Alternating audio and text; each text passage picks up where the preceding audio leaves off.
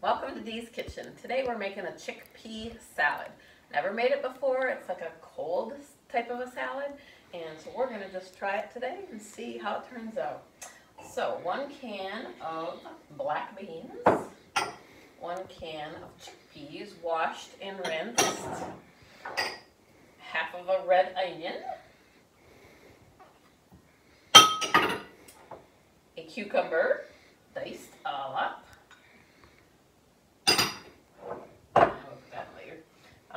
about a cup of diced cherry tomatoes or grape tomatoes. You can put more if you like. 1/4 cup fresh parsley. As you can see, we have our parsley here. That is fresh parsley in there.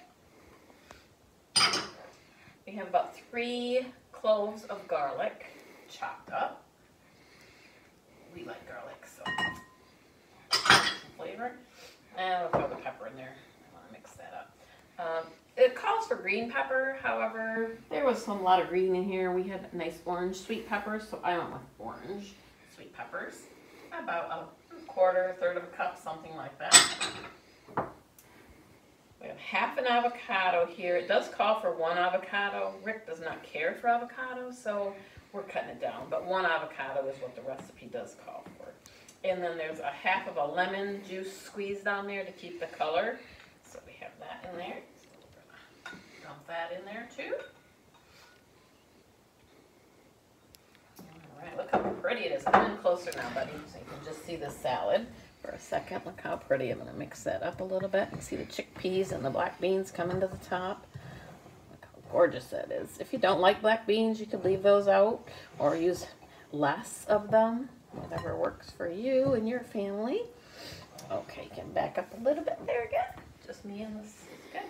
And then we have a dressing, which is made with half of a cup of olive oil, 2 tablespoons of red wine vinegar, about, I think it was a ½ teaspoon of cumin, and some salt and pepper. And we have that mixed up here because I wanted it to kind of mix up a little bit. So then we're just going to pour this over the top. A little drizzle. Seems like an awful lot for that, but we'll go with it. And then come back in here, bud. See how pretty that is. It smells really good. And you could always use more onions or more whatever you like, and less of what you don't like. Like I said, I'm not sure we're going to love this, but we're going to give it a whirl.